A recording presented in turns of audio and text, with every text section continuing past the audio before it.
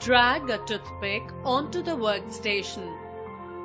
Drag a clean glass slide onto the workstation. Drag the wash bottle onto the workstation. Drag the needle onto the workstation.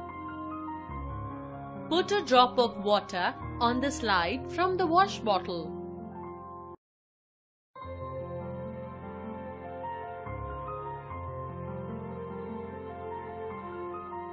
Fill the mouth with lukewarm water kept in the glass.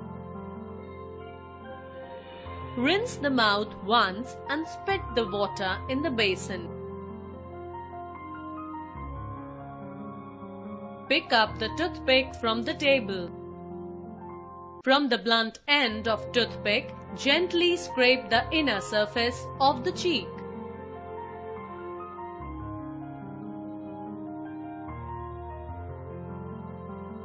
Transfer the scrapings on the drop of water kept in the center of the glass slide.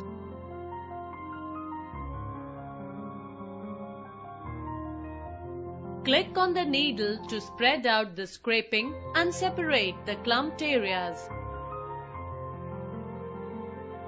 Drag the bottle of methylene blue stain onto the workstation. Drag the dropper onto the workstation. Drag a blotting paper onto the workstation. Click on the cursor to open the lid of the stain bottle. Fill the dropper with methylene blue stain. Add a drop of methylene blue stain on the scraping kept on the slide.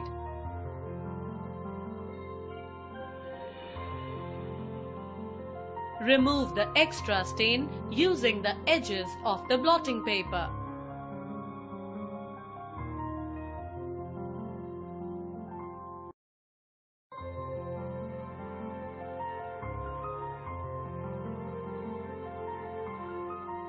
Drag the bottle of glycerine onto the workstation.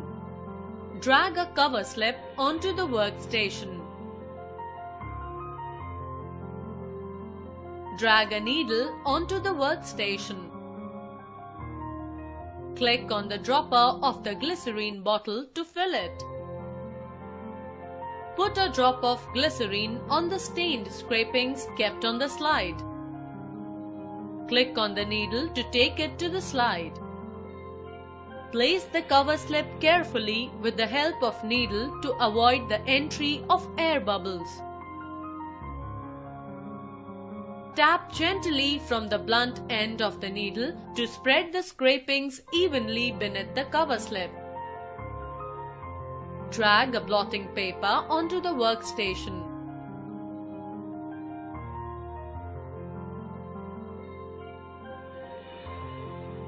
Remove excess of glycerine from the edges of the cover slip using a blotting paper.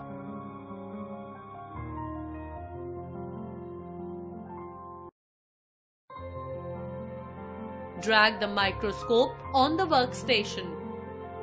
Place the mounted slide on the stage of microscope. Observe the slide under 10 times magnification of the microscope.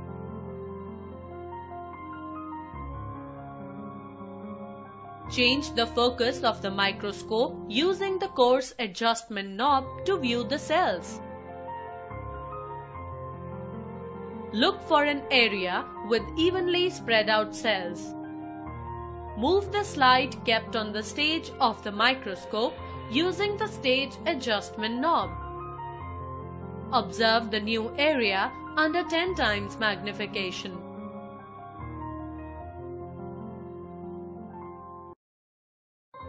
Use the coarse adjustment knob to view the clear structure of the cells. Revolve the objective lens nosepiece to change the objective lens to 40 times magnification. Observe the magnified view of cells on 40 times magnification. Adjust the focus of the microscope using the coarse adjustment knob to clearly view the cheek cells.